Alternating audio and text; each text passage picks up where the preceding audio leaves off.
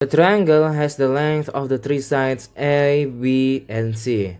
Then, the radius of its incircle would be A over S, where A is the area of the triangle ABC, and S is half of the perimeter of the triangle ABC. We can say that S is equals 1 over 2 times A plus B plus C, right? Because the perimeter of ABC is A plus B plus C. Now, if you cannot find the height, you can use the Heron formula, which goes like this. The area of a triangle equals S times S minus A times S minus B times S minus C, square root. And that's how you can find the radius of an incircle with only knowing the sides of the triangle ABC. That's it. That's the quick formula if you want to find the radius of an incircle. I'm going to prove the formula. You can end the video here, or you can continue to see why this formula is like this.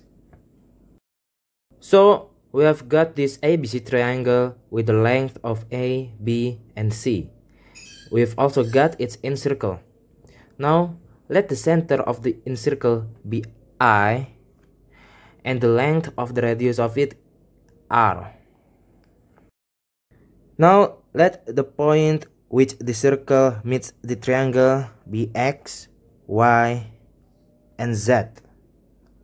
Okay? Because the circle is inscribed, these 3 points are tangent to the sides of the triangle.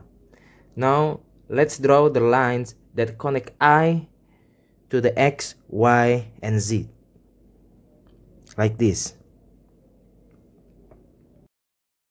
So, we have got Ix equals Iy equals Iz because they are the same, which is the radius of the incircle. Now, if you know, if a line is tangent to a circle, then the point with the line tangent with the circle with the radius, for example Ix, Iz, or Iy, it's gonna form a 90-degree angle. Now, we can see why this is very helpful here. Let's see the triangle ABI, the triangle ACI, and the triangle BCI. As you can see, R is the height of the triangle. For example, look at this ABI. Iz is the height. This is R. Okay.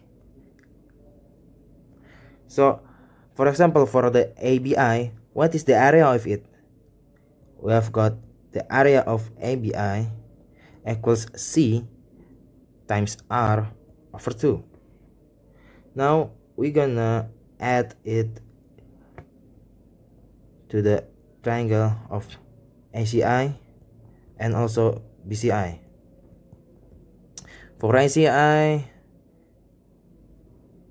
it's B times R over 2, and for BCI, it's A times R over 2. Now we have got R times A plus B plus C over 2. Now, what is this? What is this thing? Okay, so it is the sum of these areas. And why is this important? Because these 3 areas equals the area of ABC. So we got R times A plus B plus C over 2 equals ABC, which is the area of the original triangle. Now we can simply do this.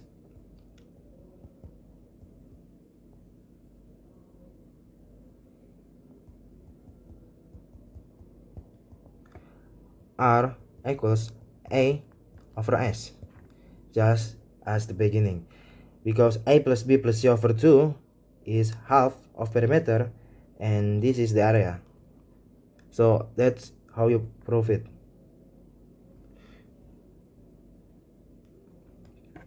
Now, this formula is very widely known. You can use it almost anywhere in the math competition and Olympiad without explaining the proof first.